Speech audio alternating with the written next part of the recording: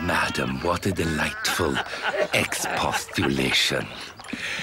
But surely only a preamble, I trust? Impressive, isn't he? A friar, dedicated to poverty, begging. Do you know he's even been known to stump up a girl's dowry out of his own pocket, so she can get married nice and quick? Trouble is, the church has got its hands on all the serious studs. Us laymen, we're just tiddlers. That's why wives end up lighting churchmen's candles. What's all this? What a delightful primitive. You don't like it, why don't you boil your bum? He hauls people off to court, a summoner by rank. Here, oi, what's a fly got in common with a friar? Oh, I don't know. What's a fly? They've both got their snouts in your lunch. I'll tell a story or two about summoners, then we'll see who snickers. If nobody minds, Sir Friar. We'd be honoured. Thank you. Back in the good old days of King Arthur, there were spirits everywhere you looked. Nowadays, with all the friars going round, they're all gone. Anyway, at King Arthur's court, there was a strong, lusty knight bachelor. And one day he was riding down by the river. He was all alone, and he saw this virgin lass.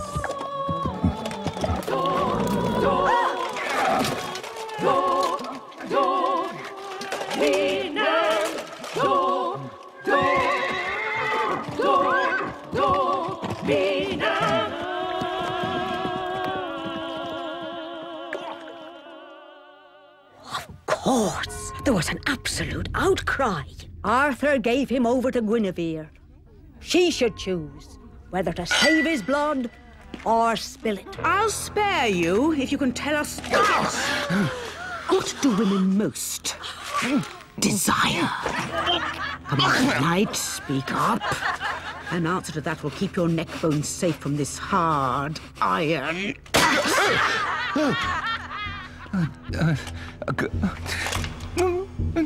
I don't know. I suppose if you can't tell us now, we'll let you have 12 months and a day. Go!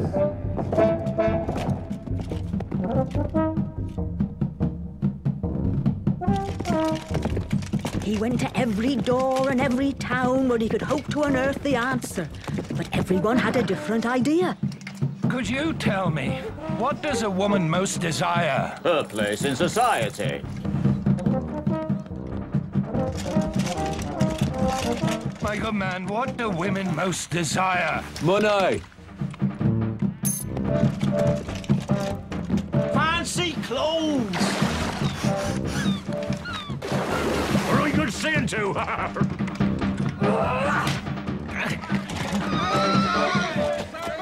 The day had come that he must turn homeward. His spirit was broken, his hopes bitter ashes. His route took him through a forest, and there he saw 24 dancing ladies. Maybe they'll have the answer. Maybe.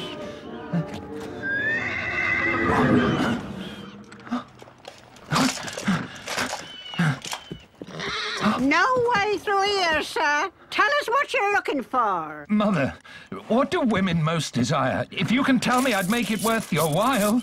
Give me your oath. You'll do the very next thing I ask of you, and before sunset, you'll have your answer. My oath, you have it. Anything. Your life is safe.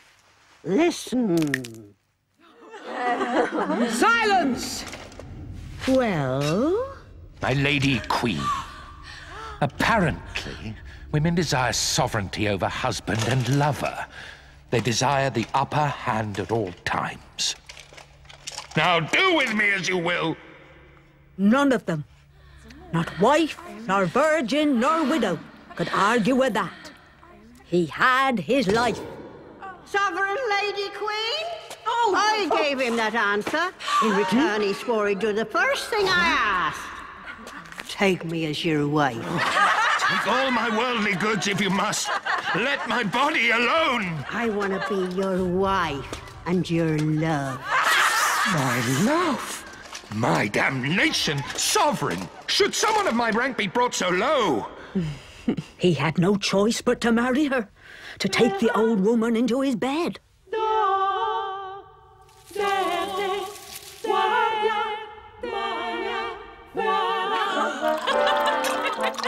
As for all the rejoicing and all the arrangements for the wedding feast, there wasn't any. No joy, no feast. He became her husband in a private ceremony and spent the day hidden like an owl. Darling husband, are old Arthur's knights so hard to please? I saved your life. What have I done wrong? Oh. Tell me. I'll change. Change? Wonderful change. You're so hideous, so old, and so common. I could change all that if only you behaved a little more courteously to Are me. you surprised at me? Oh, you're talking ability, arrogance. The man who attempts the noblest deeds. He's the noblest You'll man. always be old, always ugly. Then you need never fear a rival. You have a choice. Plain and old, but your faithful, obedient wife.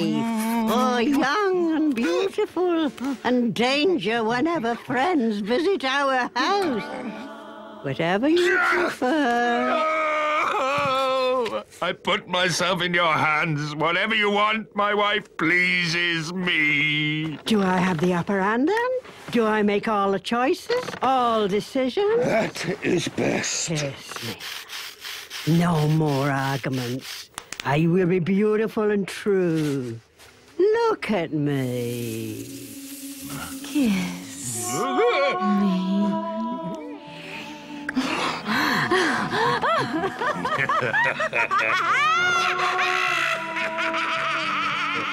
May Christ send us all husbands as meek and young and hard, and the grace to break them.